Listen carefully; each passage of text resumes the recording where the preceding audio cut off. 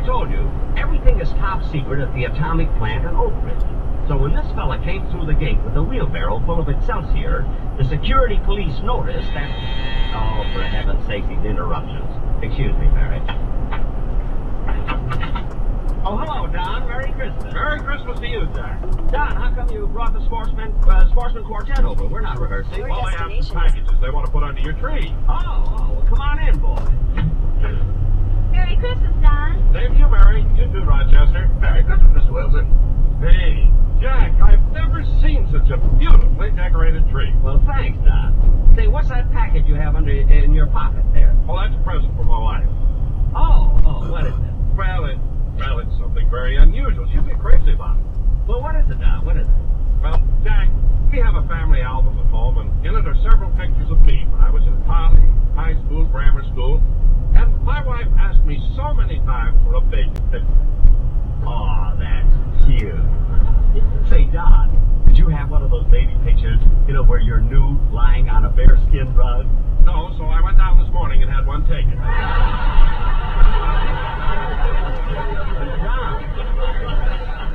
Don, this morning you had a... Oh, well, it'll make a beautiful calendar. Anyway, Don, when you came in, I was telling Mary a story about a fellow who worked in the atomic plant at Oak Ridge, Tennessee. And each night, this fellow would go through the gate with a wheelbarrow filled... Jack, I hate to interrupt. It's such an interesting story, but Quartet has to leave. Oh, so long, fellas. Merry Christmas.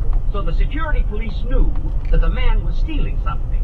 So they examined the Excelsior, but they couldn't find anything, so they let him pass, see? Then the next night, this man came through... Listen, better watch out. Because I'm trying to tell a story. Jack, we're And you don't have to sing to me. Santa Claus is coming. And I want to tell a story. He's making a list and checking it twice.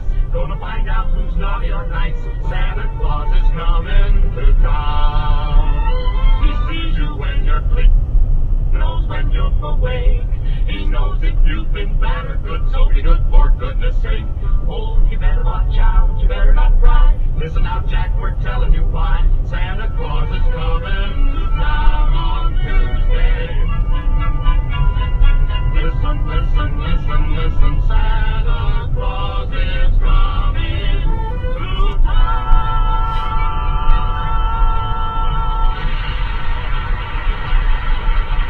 Hi, you kids. Merry Christmas. Merry Christmas, Bill. Merry Christmas. Jackson, that's a nice tree you got this year. Well, thanks. Have you decorated yours, Phil? Yeah, Olivia, you ought to see it. It's in the corner of the living room, and it's got a big gold star on the top, and it's loaded down with lights and tinsel. And then in the den, we've got all of our presents laid out. In the den? Why don't you have the presents under the tree? Oh, there's no room there. No room? Why, what's under the tree? My orchestra. We had a party last night. You mean all your musicians are lying under the tree? Well, all except Bagby. He's sitting there playing a piano. Oh, gee, you must be proud of him. I would be if we had a piano. Phil, let me ask you something. Phil, if your boys had a party last night, how come you're in such good condition? I'm on a wagon, Dad. Don't you know that I didn't take a drink during the entire month of December? Why not? I promised my eyes a white Christmas. Oh, how thoughtful. Say, Phil, what did Alice give you for a present? Oh, I won't know that till Christmas, but I got her something beautiful, Liv. She's really going to get a kick out of it. I called up and ordered an Encyclopedia Britannica. Encyclopedia Britannica? It's a strange gift for you to think of. A set of books? Books? Holy smoke, I thought it was one of them foreign cars. Phil, how could you be so ignorant, mistaking the Encyclopedia Britannica... Mary, leave him alone. That's a natural mistake. Anyone could have made it.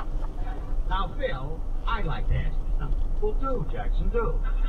Well, it's about that package you have under your arm. If it's a present for me, give it to me already. If it's not, tell me so I can stop being nice to you. You know? Hey, I'm glad you reminded me, Jackson, because it is for you. Oh, good, good. Put it under the tree. No. Open it now. Well, if you insist. Oh, Phil. Phil, thank you very much. You're welcome, Jackson. I figured an oil painting would go swell in your den. Well, it's really beautiful. Well, what is it? It's a picture of the sun rising over the downtown branch of the California Bank. Yeah, I'll hang it between the pictures of my sponsor and Mr. Paley. You know, it looks so nice. Hey, hello, Polly. Oh, say, kids, I want to show you something I taught Polly to do just for Christmas. Oh, Polly. Polly, recite the poem Daddy taught you. Now, come on, Polly. Was the night... Come on. Was the night before Christmas, and all through the house, Go on. not a creature was stirring, not even a... Come on, Polly. Not even a what? Not even a M-O-U-S-E. Moose. That's too old. Stupid parrot. Before you came in, I was telling the most wonderful story about a man on a wheelbarrow. I knew it. Come in. Hello, everybody! Oh, Mr. Benny, I just dropped by to tell you I saw your television show last Sunday and I enjoyed it to my heart's contentment. Well, thank you, Mr. Kitzel. The whole program was wonderful, but that French girl you had on with you was something special. Oh, you mean that little French girl, that Helene Francois? Yes, she was so beautiful, and what a figure. How I would love to see her in person. Could you get me a ticket? I think so. In fact, I'll try to get you 2 tickets so you can take your wife along. Try real hard and just get one. Oh, I see what you mean. Not that I got anything against my wife, bless her heart. In fact, for a Christmas present, she knitted me this tie I'm wearing. Say, that's a very pretty tie, Mr. Kissel. Oh, this is no. Wait till I unbutton my jacket. Now, look. Oh, she even knitted a belt to match the tie. It's still the tie. She didn't know when to start. Well, Mr. Benny, I just wanted to wish everybody a Merry Christmas and a Happy New Year. Same to you, Mr. Kissel. Merry Christmas. Now, let's see. What was I doing before Mr. Kitzel came in? You were in the middle of a joke. Yeah, that's right, Jackson. You were telling us an antidote. No, Phil, that's anecdote. Antidote. See, I always thought it was antidote. No, Phil, it's anecdote. A-N-E-C-D-O-T-E.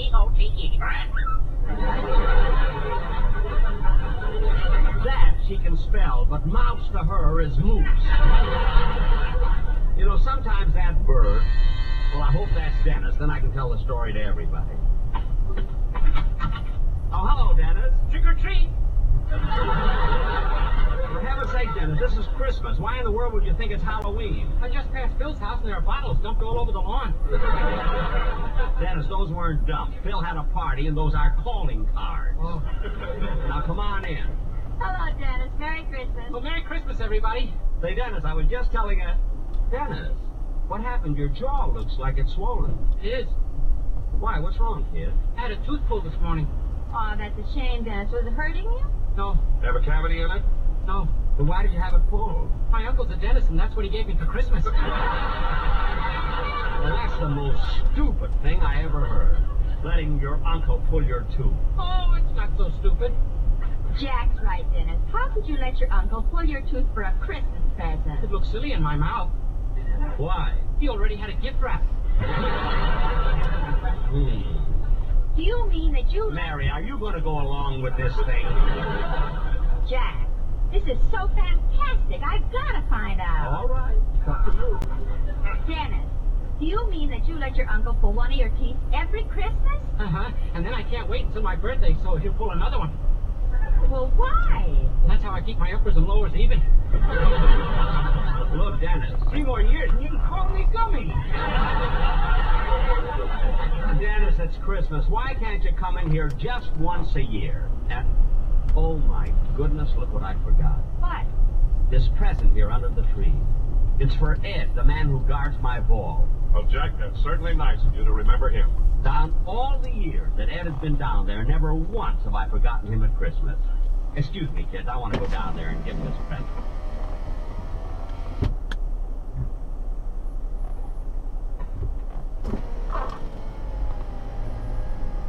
Come in, Star. You can hardly see ridge across the moat.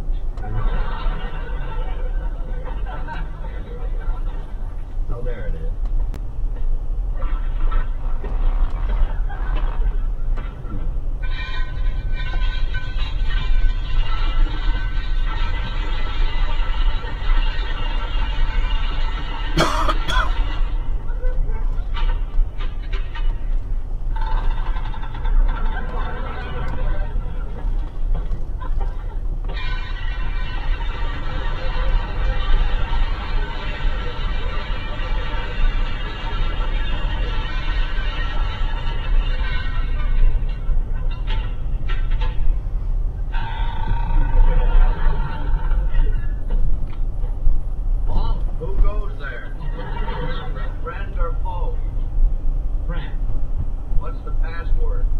When you say I beg your pardon, then I'll come back to you.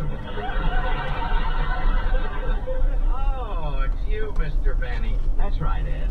Well, I'll light a candle so you can see the combination on the safe. Oh, no, Ed. I'm not down here to open the safe. You're not?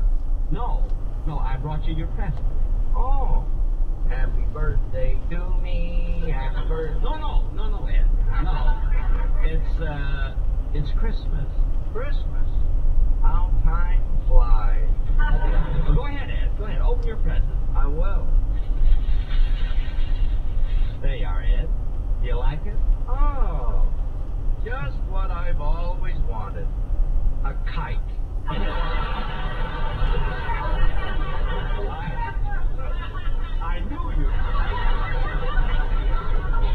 knew you'd like it. Gee, and string, too. Thank you, and Merry Christmas. You're welcome. So long, Ed. Bye. Oh, Ed. Yes, Mr. Benny? I got the most wonderful joke to tell you. I hope you haven't heard it before. Down here? Oh, I forgot. Well, anyway, Ed, it seems that a man was working at the Oak Ridge atomic plant when one night he walked out past the guard with a wheelbarrow filled with Excelsior. Now, the guard inspected the Excelsior and found nothing in it, so he let him pass. The next night, the same man came along, and again he was pushing a wheelbarrow filled with Excelsior. But this time, the guard was very suspicious, so he checked the Excelsior carefully and still couldn't find anything. This kept happening for 10 days, till the guard was nearly crazy, because he knew the man was stealing something, and he couldn't find out what. So the next night, when the man came out with a wheelbarrow filled with Excelsior, the guard stopped him, took him in a room, and said, "Now look, we know you're stealing something. If you'll tell us what it is, we promise you we won't arrest you or punish you. Now, what is it you're stealing?" And the man said, "Wheelbarrows."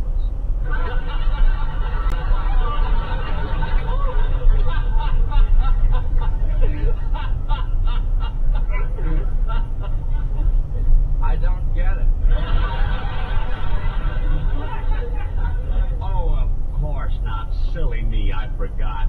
You've been down here so long, you don't know what an atomic plant is. I don't even know what a wheelbarrow is.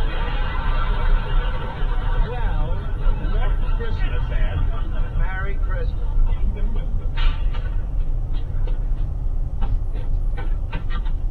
Jack, you took so long, we're all waiting for you.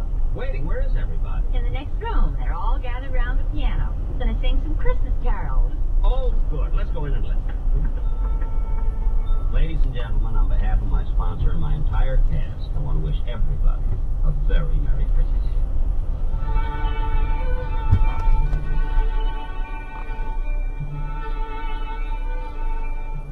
From December 23rd, 1951, the Jack Benny Program. I'm Greg Bell. When the Christmas offerings continue here on Sirius XM 148, it's Lionel Barrymore as Scrooge. Right after this break.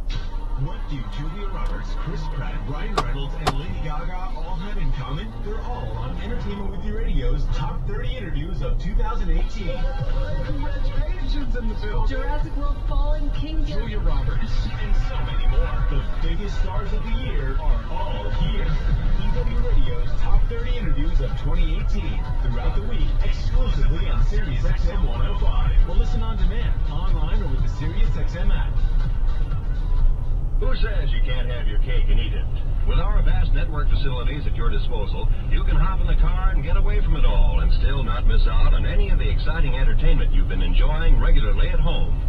The latest news, our daytime dramas, the music and comedy shows that fill each evening with joy are all available to you whether you're perched at the top of the highest mountain or are dangling a toe in the edge of the sea. The 6 dramatic shows that follow each other on CBS Radio every Sunday bring Broadway and Hollywood to you whether you're drifting downstream on a barge or flying high in a sports plane built for 2. And the biggest variety shows can be enjoyed to the hilt on a pocket-sized transistor, as well as the huge console radio in a luxurious country hotel. Summer is a time for fun outdoors. Summer is a time for travel. With CBS Radio at your side, summer is a time for top-flight entertainment, no matter where you happen to be, no matter what else you happen to be doing. Bright and sparkling. Yes, sir. Light and lively. Yes, sir. Clear and clean. Yes, sir. There is no finer beer. And that's a fact. Go where you will, pay what you will. No better beer than CV can be had at any price. No better beer than CV can be made at any cost. CV's famous formula provides for only the more costly premium quality materials. Then, CV's careful processing and controlled aging gives you a beer that you're sure is pure. CV's flavor will tell you all of that. You'll find it bright and sparkling from foam to finish, robust and full-flavored as a real honest-to-goodness beer should be. CV's flavor will tell you that you're enjoying a premium quality beer at no premium in price. You're sure it's pure, and it's just as smooth. It's smooth, and you're sure it's pure. That, my friends, was the voice of a man, an enthusiastic friend of CV, describing what he likes about Champagne Velvet, the beer with the $1 million flavor. You too will find that CV is smooth from foam to finish. More than that, rich, creamy foam that billows on top of your glass, right down to that last delicious drop. You'll find CV bright and sparkling, light and lively, with a clear, clean taste that makes you sure it's pure, and stamps it as a beer of real premium quality. Premium quality that costs you no. Just as smooth, and you're sure it's pure. There is no finer beer. And welcome back to this Radio Classics Christmas Block, where it's time now for an annual tradition. Lionel Barrymore started the comedy drama beginning in 1942 and continuing for the rest of the decade. Initially on NBC, but later spending time on CBS, ABC, and even Mutual. Well, each year during Christmas week, Matt instead gave his traditional performance as Scrooge. This is the first time it was presented, originally airing back on Christmas Eve of 1942.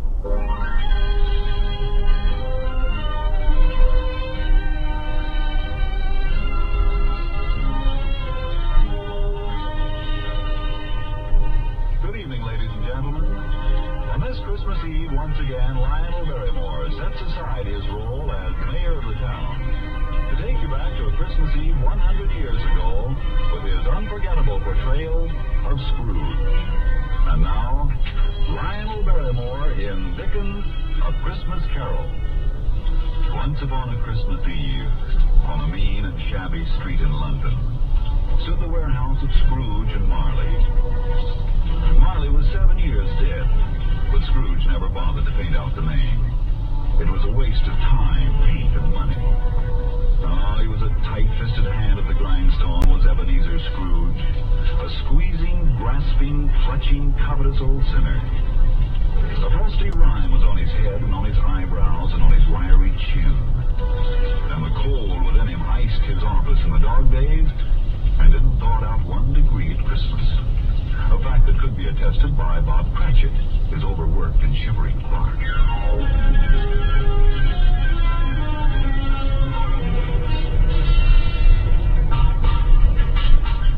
And what do you think you're about to do with that cold struggle, Mr. Cratchit? Well, you see, my stove's gone out, Mr. Scrooge. Indeed. It was a very small fire. nice treasure?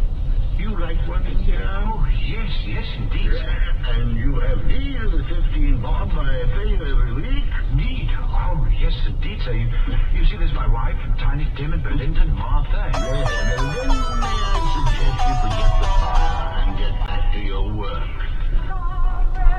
Unless, of course, you would prefer to keep business by losing your situation. Lose? Oh, no, sir. I'll get on with copying those letters at once, sir. I'm very sorry, Mr. Scrooge. You won't happen again, sir. I promise you. And chase that blasted little sweep away from my door. Christmas carol.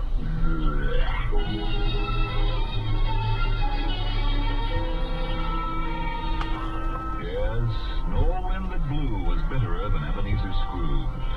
No pelting rain less open to entreaty. And what did Scrooge think of Christmas?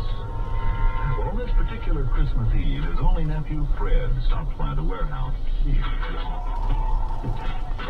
Merry Christmas, Uncle. Humbug. Christmas a humbug? Merry Christmas. What right have you to be merry? You're poor enough. Very well, then. What right have you to be dismal? You're rich enough. Humbug. Oh, don't be cross, Uncle. What else can I be when I live in such a world of fools as this? What's Christmas time to you but a time for paying bills without money? If I had my way, every idiot who goes about with Merry Christmas on his lips would be boiled with his own pudding and buried with a stake of holly through his heart. Uncle. Tell you, keep Christmas in your own way and let me keep it in mine. I've always thought of Christmas as a good time. A kind, forgiving, charitable, pleasant time. You got mail. Powerful speaker, sir. I wonder you don't go to Parliament. Don't be angry, Uncle. Come and dine with us tomorrow. Good afternoon, have you? But why won't you? Good afternoon.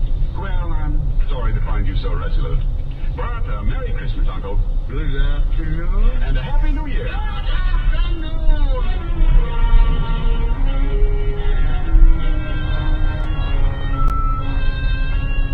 No, Scrooge didn't believe for a moment that Christmas was a kind and charitable time.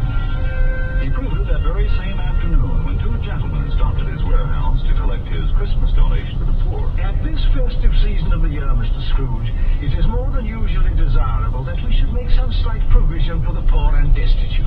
Yes. Tell me, are there no prisons? Oh, plenty of prisons. Very well, then. What do you want of me? A few of us are endeavoring to raise a fund to buy the poor some meat and drink and means of warmth. Now, what shall we put you down for?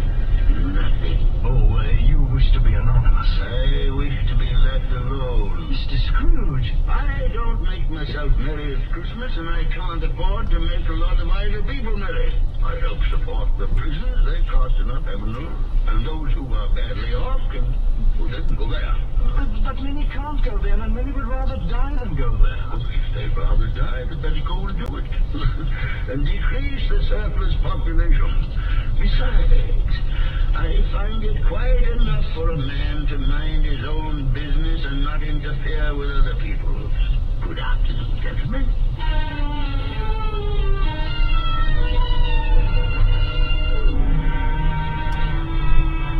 It was cold and dark when Scrooge left the ancient warehouse. The fog was so thick that he had some difficulty in locating the lowering pile of buildings where he had a gloomy suite of rooms. Since Marley's death, no one lived there but Scrooge. Then, as he put his key in the lock of the door, a strange thing happened.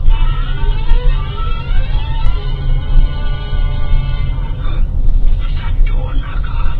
I could have sworn it was Marley's face. The humbug. Scrooge entered, then locked and double-locked the door behind him. He wasn't a man to be frightened by a door knocker. He lit his candle and started up the stairs, his footsteps echoing through the quiet house.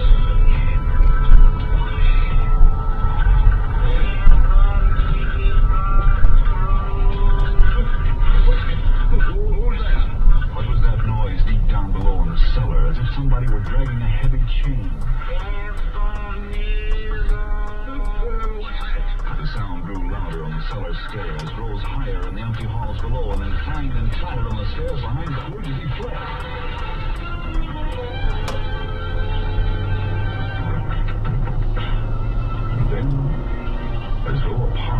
fog outside.